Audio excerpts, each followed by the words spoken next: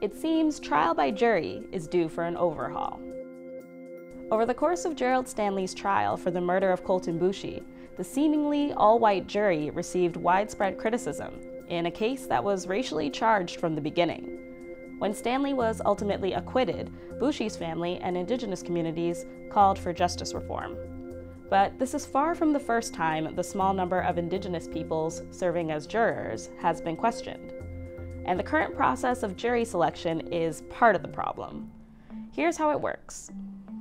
It varies across jurisdictions, but jury selection is pretty similar across Canada.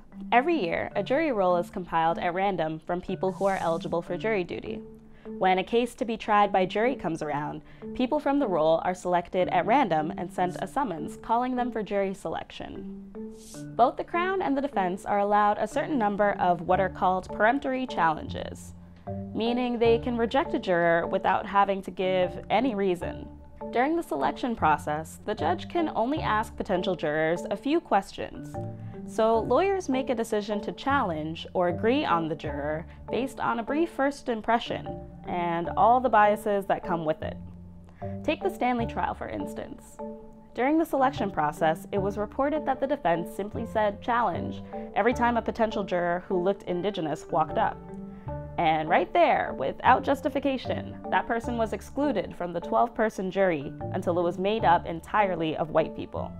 The only thing it can do is pander to stereotypes, because you have a peremptory challenge and you know nothing about the person but what you see in front of them and maybe, in their name and sometimes their occupation.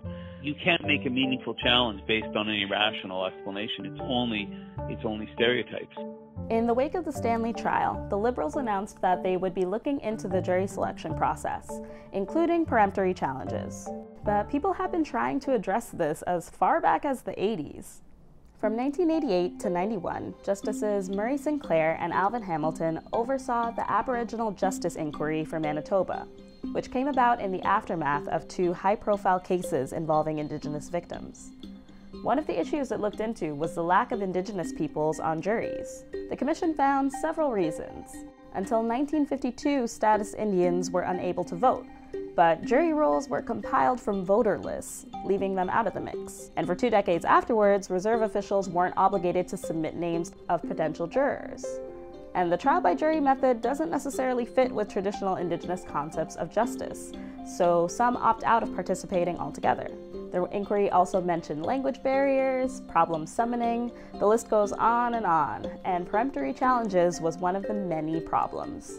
The commissioners did not necessarily want challenges removed entirely, but that only challenges for cause should be allowed. But recommendations like these clearly were not put into place over the last 27 years.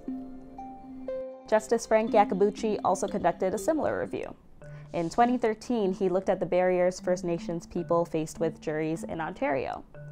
He made over a dozen recommendations, one of which was that there should be an amendment to the criminal code that would prevent the use of peremptory challenges to discriminate against First Nations people.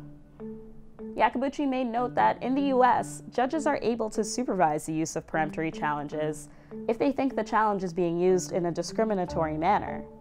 With the Stanley verdict, people want to see change now, like they did 30 years ago.